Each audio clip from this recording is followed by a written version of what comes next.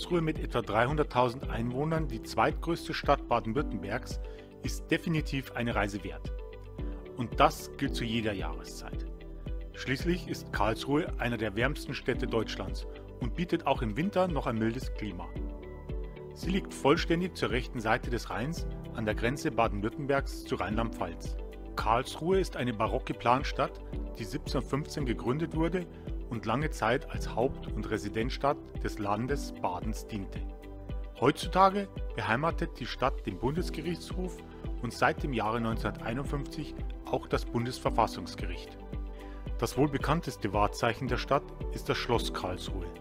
Es wurde 1715 im Barockstil erbaut und diente über 200 Jahre lang als Residenz des Markgrafen und der Großherzöge von Baden. Heute beherbergt es sowohl das Badische Landesmuseum als auch das Bundesverfassungsgericht.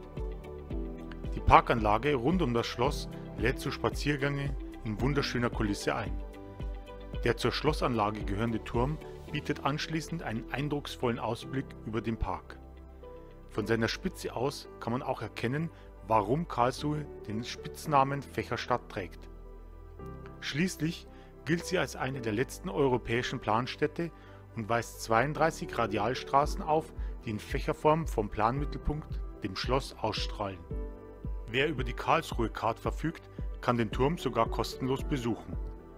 An Sommerabenden werden außerdem die Schlosslichtspiele gezeigt, die 2018 zum dritten Mal in Folge das Schloss erstrahlen lassen. Der Eintritt ist frei. Die frühere Munitions- und Waffenfabrik zeigt seit 1989 wechselnde Ausstellungen in Themenbereichen wie Malerei, Skulptur, Film, Theater oder Musik. Die grundlegende Mission des Zentrums ist es, den Transfer der klassischen Künste in das digitale Zeitalter zu dokumentieren. Daher wird das Gebäude oft auch als digitales Bauhaus bezeichnet. Diesem Anspruch versucht das Zentrum auch durch seine zahlreichen Labore und Institute gerecht zu werden. In jedem Fall aber ist es ein Besuch wert, den man durch einen Abstecher in der Bürgergalerie bzw. deren Fotoautomaten sogar verewigen kann. Der Pariser Brauch des Drei-Gänge-Menüs, bei dem die Gäste an langen Tafeln sitzend, essen und vollständig in Weiß gekleidet sind, kam vor einigen Jahren auch in Karlsruhe an. Das Besondere daran: der genaue Veranstaltungsort wird traditionell erst am Vorabend verraten. Auch müssen die Gäste sämtliche Utensilien selbst mitbringen, das heißt Teller, Besteck, Tische und Stühle. Dafür erhalten sie ein aufwendiges, selbstgekochtes Menü. Gerne können Besucher aber natürlich zusätzliche Desserts oder Ähnliches beitragen. Dieses Open-Air-Festival zählt mit 250.000 Besuchern jährlich zu den größten in ganz Deutschland. Die Veranstalter bezeichnen es sogar als größtes Familienfestival in Süddeutschland. Laut ihnen richtet es sich nicht nur an die ganze Familie und damit Menschen aller Altersschichten, sondern auch sämtliche Einkommensklassen. Seit 1985 findet es jedes Jahr am letzten Juli-Wochenende in der Günther-Klotz-Parkanlage, liebevoll Mount Klotz genannt, statt. Diese liegt neben der Europahalle. Fans beinahe jeden Geschmacks werden hier glücklich. Schließlich ist das musikalische Angebot doch äußerst breit gefächert. Auch die besondere Atmosphäre zeichnet das Fest aus. Die Alp, der Fluss, der durch Karlsruhe fließt, plätschert auch mitten durch das Festivalgelände. So kann man ohne weiteres die Füße ins Wasser halten und sich gleichzeitig von international bekannten Bands beschallen lassen. Um seinem Ruf als Festival für die ganze Familie gerecht zu werden, wird auf dem Gelände auch ein Kinderbereich geboten. Das Fest ist größtenteils kostenlos. Lediglich der Zutritt zum Hügel mit der Hauptbühne kostet Eintritt. Wer von der Ruhe sowie der natürlichen Schönheit des Schlossparks angetan ist, sollte unbedingt auch den Botanischen Garten besuchen. Hier kann man ebenfalls ideal entspannen. Die Gartenanlage befindet sich außerdem direkt neben bzw. hinter dem Schloss. Der Botanische Garten ist eine wahre Oase der Ruhe und bietet zudem verschiedenste exotische Pflanzen. Wie die ganze Stadt kann auch der Botanische Garten sehr gut mit dem Fahrrad erkundet werden. Sind doch extra Fahrradgassen für Fahrradfahrer vorgesehen. Überhaupt gilt Karlsruhe neben Münster wohl als fahrradfreundlichste Stadt Deutschlands. Wer Karlsruhe im Rahmen eines Städtetrips besucht, möchte natürlich auch seinen Freunden gerne ein Mitbringsel kaufen. Die perfekte Gelegenheit zum Stöbern und Finden von Krimskrams bietet der Grüne Krebs in der Erbprinzenstraße 21. Hier kann man nach Belieben nach originellen Geschenken suchen. Doch selbst wer nicht nach etwas Bestimmtem sucht, sondern sich einfach nur umsehen möchte, ist im Laden gut aufgehoben. Neben Möbeln werden auch kleinere Accessoires verkauft. Kulturfans dürfen sich auf keinen Fall das Badische Staatstheater entgehen lassen. Im Haus können Ballett, Konzert, Schauspielvorstellung sowie Junges Staatstheater und Volkstheater besucht werden. Der Gebäudekomplex am Ettlinger Tor befindet sich seit 2011 unter der Leitung des Intendanten Peter Spuler. Besonderen Stellenwert am Theater haben die Werke des Komponisten Georg Friedrich Händel. Bereits seit 1977 präsentiert das Badische Staatstheater seine Kompositionen in einem besonderen Rahmen.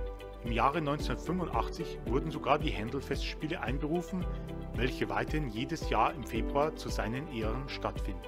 In Eigenproduktionen wird dazu ein Bühnenwerk aufgeführt. Komplettiert werden die Händel-Festspiele von mehreren Orchester- und Kammermusikkonzerten sowie Gastspielen. Der Turmberg ist das Wahrzeichen Durlachs. Dabei handelt es sich um einen Stadtteil, der älter ist als Karlsruhe selbst. Schließlich war er doch bereits vor der Gründung der Stadt eine eigene Gemeinde. Sie gilt quasi als Ausgangspunkt der Planung Karlsruhes. Auch die Altstadt des Stadtteils gilt als besonders schön und lädt zum Schlendern ein. Von der Aussichtsplattform, die sich auf einer Höhe von 240 Metern befindet, erlangt man einen Ausblick über ganz Durlach und weite Teile Karlsruhes. Bei gutem Wetter reicht der Blick bis zu 30 Kilometer in die Ferne. Der Aussichtspunkt kann auf verschiedene Arten erreicht werden. Sportbegeisterte stellen sich der Herausforderung der 528 Treppenstufen bis ganz nach oben, während Freunde einer gemütlicheren Gangart das Auto nehmen können. Geschichtsinteressierte sollten die Turmbergbahn nehmen. Bei dieser Standseilbahn, die 1888 eröffnet wurde und 100 Höhenmeter überwindet, handelt es sich um die älteste Seilbahn Deutschlands. Auf dem Gipfel befindet sich auch der namensgebende Turm, den man über eine kleine Wendeltreppe erklimmen kann. Auf der Terrasse des Turmbergs lässt sich auch gemütlich picknicken und den Sonnenuntergang beobachten. Wer auf der Suche nach einer Bar an einem ungewöhnlichen Ort mitten in der Stadt ist, für den kommt das P10 wie gerufen. Dabei handelt es sich um eine Strandbar mit viel Sand und echtem Strandflair. Das Besondere: die Bar befindet sich auf dem Dach eines 10-stöckigen Parkhauses, wodurch sich auch der Name erklärt. Ein Gewässer sucht man in der Nähe der Zähringer Straße 69, in der sich das P10 befindet, allerdings vergebens. Bei Sonnenschein kann man hier in einem Strandkorb einen Cocktail trinken, die Füße im Sand eingraben und sich so dem Meer ganz nahe fühlen. Ein weiterer Geheimtipp ist dieses versteckt gelegene Café. Es befindet sich in einem kleinen Hinterhof in der Kaiserstraße. Zum Café gehört auch ein gemütlicher Biergarten, in dem man insbesondere im Sommer ein Bier oder ein Kaffee in uriger Atmosphäre genießen kann. Auf der Karte findet man überwiegend typisch deutsche Gerichte, die noch dazu zu fairen Preisen angeboten werden. Jeden Montag bietet das Café im Mai ein weiteres Highlight. Wöchentlich wird ein Quizabend abgehalten, bei dem es in Teams knifflige, aber auch lustige Fragen zu beantworten gilt. Umso besser, die Gewinner erhalten einen E-Mai-Gutschein. Obwohl selbst die wöchentlich wechselnden Hammergerichte mit 4,50 durchaus günstig sind, lohnt sich der Quizabend dank dieser Belohnung zusätzlich. Karlsruhe hat trotz seiner unscheinbaren Größe eine Menge an Sehenswürdigkeiten und aufregenden Aktivitäten zu bieten. Das milde Klima ermöglicht angenehme Besuche zu beinahe jeder Jahreszeit. Dennoch lohnt es sich natürlich noch mehr, den Trip so zu planen, dass man außerdem ein besonderes jährliches Event besuchen kann. Im Sommer eignen sich dafür beispielsweise die Schlosslichtspiele, das Fest oder ein Abend im P10. Der Winter hingegen kann unter anderem mit den Händel-Festspielen aufwarten. Hier kommt es selbstverständlich darauf an, in welchem Bereich die eigenen Interessen genau liegen. So mag es Leute geben, die ihre Reise anhand ihrer Begeisterung für klassische Musik planen und die Händel-Festspiele unter keinen Umständen verpassen wollen. Andere begeben sich zum Beispiel extra für das Fest in die badische Großstadt. Allerdings verfügt Karlsruhe über eine solche Fülle an Angeboten, dass auch spontane Besuche lohnenswert sind und die Faszination, welche diese Stadt ausmacht, für jeden Besucher verständlich sein wird. Diese können ideal zu Fuß oder auch mit dem Fahrrad erkundet werden.